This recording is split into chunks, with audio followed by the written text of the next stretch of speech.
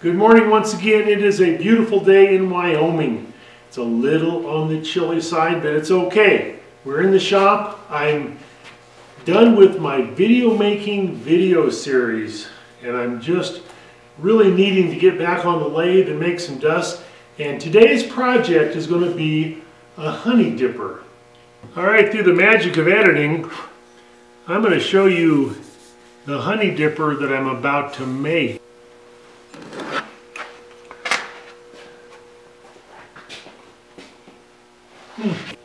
Now, I've been churning honey dippers the last few days, and there are a few of them right there.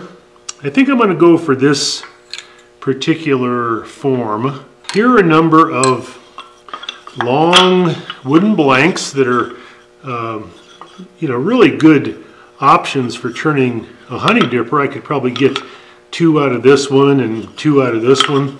I found a really pretty piece of cherry in that box. So this is going to be the project for today. Let me get that chucked up in my lathe and we'll start turning. I'm going to give you a little sneak peek of some of the honey dippers that I have churned. And here's a very tiny one. I've got this between a stub center with this retractable point here. And the more I use this, the more I like it. It's kind of neat. And then I've got my multi-star live center in the tailstocks. And all I'm really doing is putting a little bit of pressure on the tailstock. I would ordinarily rough this down with a spindle roughing gouge, and so would you probably. I'm going to take this opportunity to just practice with a skew chisel. This happens to be an Allen Lacer skew chisel.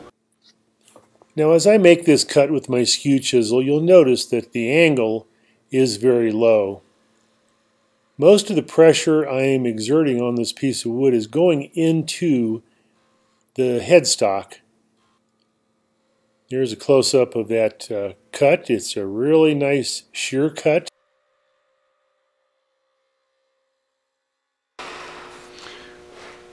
That's going to be a really pretty piece of wood for my honey dipper.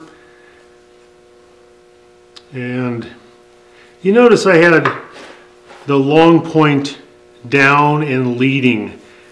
And that's something that Richard Raffin used to do in his videos. And it really makes a very nice shear cut when you have that sort of an angle as opposed to using the long point up.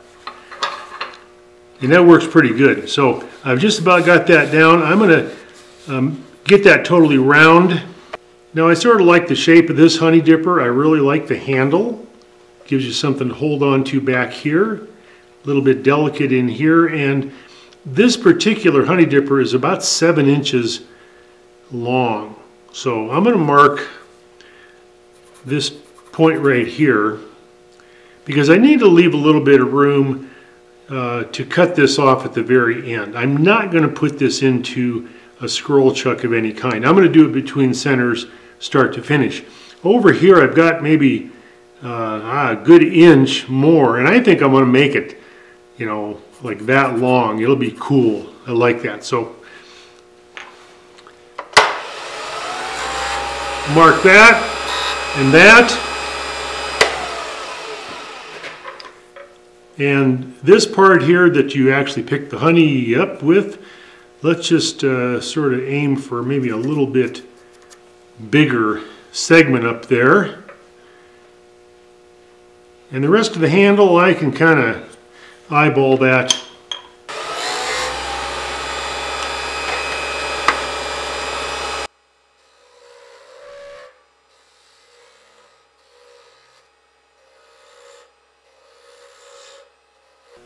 Now I'm ready to lay out my grooves right up here.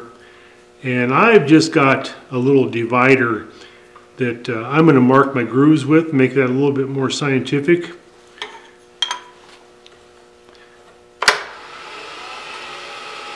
And I'm going to just start from one end here.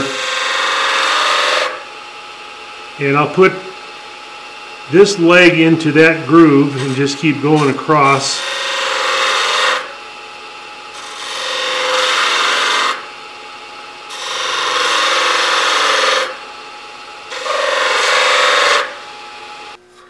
Now I'm going to take a parting tool and establish the depth of each one of these grooves.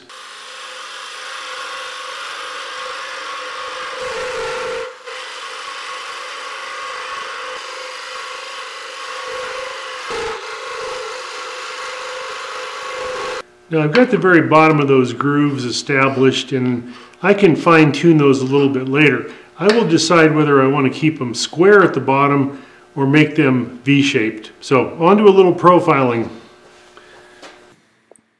Now these are not necessarily finishing cuts, but at this time I can practice using my skew chisel, and if I mess up it's not the end of the world. So I just continue to narrow this area down in preparation for those final cuts.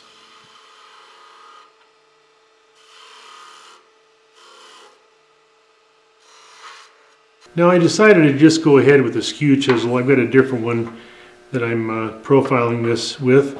And I've got the lathe speed on the highest belt, and I'm probably turning about 2,500 or 3,000 RPM. Now I continue to shape the end of my honey dipper with my skew chisel, and most of these V-cuts I'm cutting right now are done with a long point down. And this gives me a little bit better visibility going into that cut. I'm starting to vibrate as my honey dipper starts to flex a bit, and I have to back this up with my hand to prevent the wood riding up on the tool and having a big problem. And now I start to create points on the business end of my honey dipper with my detailing gouge. Now I've decided to use my Skycam and my overhead monopod. Somebody in one of my video making videos commented about that stick that's sticking out at 45 degrees. That really is just a monopod that you use for a camera, and I've got it attached to a block of wood. So there we go, the monopod. Now I am finding this end of my honey dipper a little on the clunky side, so I need to lighten that up a little bit.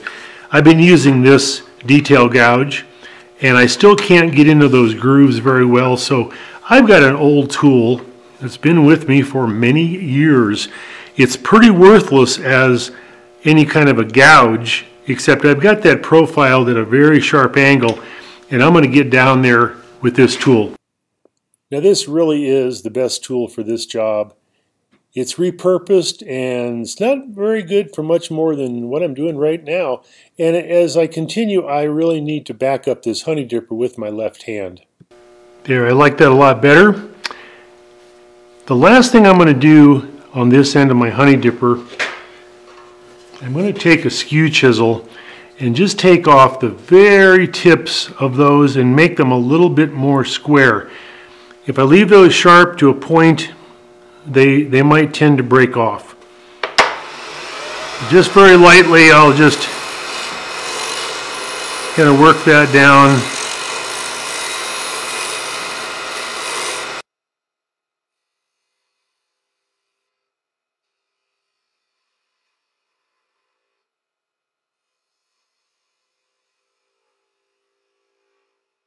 Now the next step in my honey dipper project is to do a little shaping on this handle.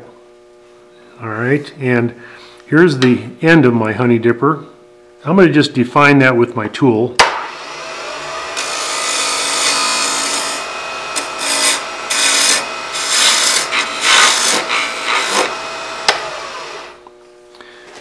And since I have quite a bit of wood to take off, I'm going to use my spindle roughing gouge on this.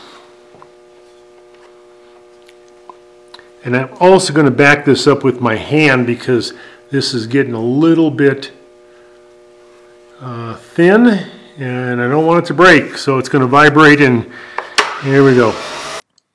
Now with my left hand that's blocking most of the camera view here, I'm backing this up so it doesn't flex very much. I'm marking with a pencil a transition point that I'm going to taper down from either side of that pencil line, and I continue to shape this and just remove quite a bit of wood. Alright, now I've got this part of my honey dipper to the thickness I want. It's a really pretty piece of wood. I can't wait to get some finish on that. I'm going to work on the very top of this. This is still a little bit too fat right here, but I like it so far. Now, as I continue to shape the end of the handle on my honey dipper, I'll make one more point that as I get closer to the headstock, the wood is supported fairly well by the drive center, so I can take a little bit more aggressive cut. And I'm going to go back to a little smaller skew chisel and work on this end of my honey dipper. Now at this point in the process, it's simply a matter of going from one end to the other and reducing the thickness so I can eventually part off my honey dipper. Now it's also important as I complete one of these V-cuts that my tool at the end of that cut be straight up and down, or I'm going to get a catch. Now I'm going to do the same thing to the other end, and I'm going to turn the camera off, do a little sanding on this and put some finish on it, and I'll cut it off. Now I've got my honey dipper sanded and a little finish on it. I put some tung oil on that, and I'm ready to part this off. As I mentioned before, I didn't put this into a chuck, so I'm going to go from this end to the other end, and I'll go back and forth and just keep getting this smaller and smaller. But I need to back that up with my hand.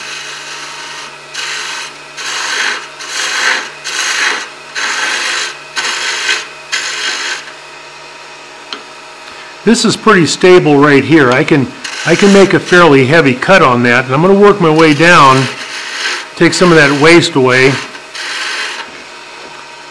And I'm going to just peel that off with my smallest skew chisel.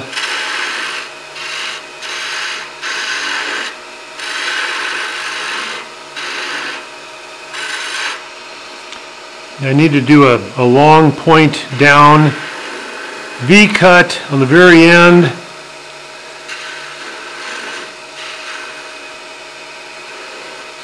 I'm going to get that down fairly thin. Alright, now that's still attached.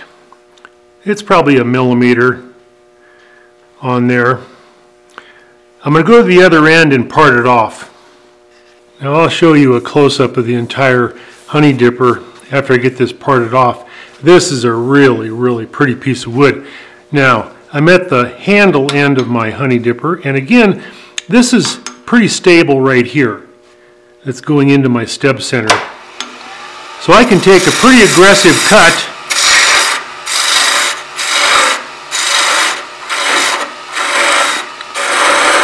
waste away some of that wood so I can get my tool in there to work. Now I'm going to start making just basically a V-cut going into the end of my handle. No better tool for doing this.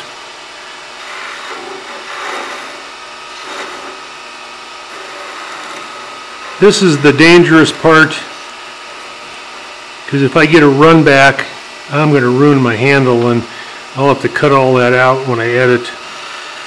And I'm not going to do that. So I'm going to get that very thin. So we're in the ballpark. Here's an important point. I want to part this off on the headstock end. If I do it on the tailstock and this is still spinning, I could damage the end grain fibers of the wood. So we'll cut it off down here, clean it up with a little knife or something, and do a little bit of sanding on it. I'm okay. I still got a 1/2 millimeter on that. Not bad. So we want to just keep going until it comes apart. Whoa, and it's right there. Did you see it shake? I'm going to have to get my hand in here and hold that. There we go. Alright. So that's not too bad. I didn't mess up the end. I'll get that in the camera and give you a view of the finished honey dipper. Sweet! Oh, there we go again. Now you may have noticed in that last clip, the second I touched my honey dipper, it broke off. So there's a lesson for you. Anyway, thank you once again for tuning in, and I'll talk to you next time.